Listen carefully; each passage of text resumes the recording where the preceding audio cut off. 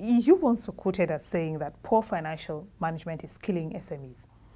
With the gale of retrenchments and the call for economic diversification, there are bound to be more SMEs. What advice do you have for someone who is entrepreneurial but does not have a head for figures? Maybe he should have somebody with a head for figure to work with him. It made me think of when we started the Society of Women Accountants. One of the things we did was we were informed by engineers and architects and so on that they grow very well within their organizations, but they cannot have the top post because they don't have finance. And so we were running courses for them then. I think somebody has to, I think you have to, if you're in charge, you have to really understand financial management. I think you have to. Or you can delegate it to someone else, then how reliable can that somebody else be? How committed, how enthusiastic can that person be about it? No, I think financial management is very, very important. You've been a director in several companies, including those that were into manufacturing. Clearly, we need to go back to manufacturing big time, but everything does seem to be ganging up and conspiring against that sector, don't you think? There's no electricity, there's no water. You have to produce your own water, you have to produce your own electricity, and electricity is very expensive. Our graduates come out of their universities very theoretical. They don't have any practical training, people don't go to the technical colleges where they can learn technical things. They don't. They come through with just having read the books. They've read the books fine, but those are very theoretical. And in manufacturing, you really have to get your hands dirty. And we don't do anything like that. Nigeria hasn't spending enough money on technical education at various levels. We don't. One corporate governance principle that doesn't seem to receive a lot of attention is the concept of disclosures. How important is this in efforts to enhance corporate transparency and accountability and restore investors' confidence, especially in quoted companies? It's very important, but bear in mind that we don't really have much in terms of, we don't have disclosure for sure, no. But we also don't have the willingness to open up. I worry.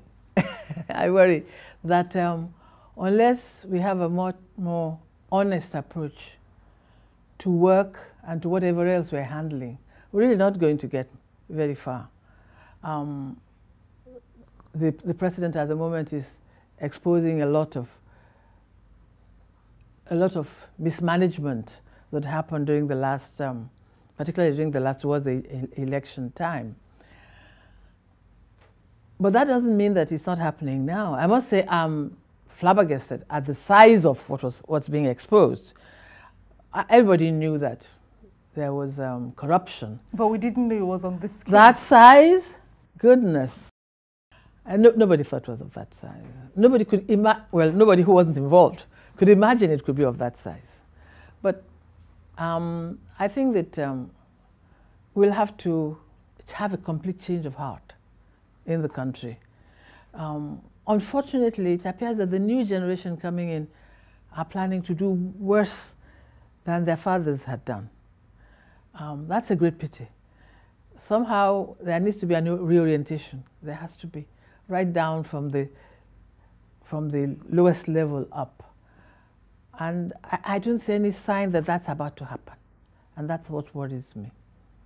Which brings me to the role of accountants in curbing corruption. Over the years, accountants have earned a reputation for what they call creative dishonesty. They are sometimes, seen as dancing to the tune of management and government officials to aid them in unethical and corrupt practices. Are things as bad as they're being painted, do you think? The accountants live within the community, and this is our community.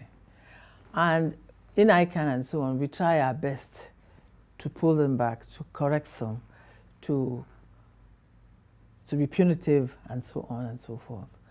But when it's said and done, we live within the community. And the young ones particularly, they're ambitious. We keep talking about them. Integrity, accuracy and integrity, accuracy and integrity. And it's difficult to live within a community, retain your job, and still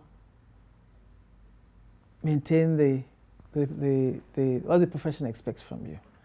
It is difficult. Is it as bad as it's made out to be? I wasn't aware that it was made out to be bad. Maybe it doesn't get to my ears. It's bad enough for us. We in the profession are not happy about the level of corruption, level of inaccuracies. And the complicity of accountants in those Yes, things. We're not happy about that. And we keep talking to them. But we just have to keep on continuing. They are involved. They are involved. There's no getting away from it.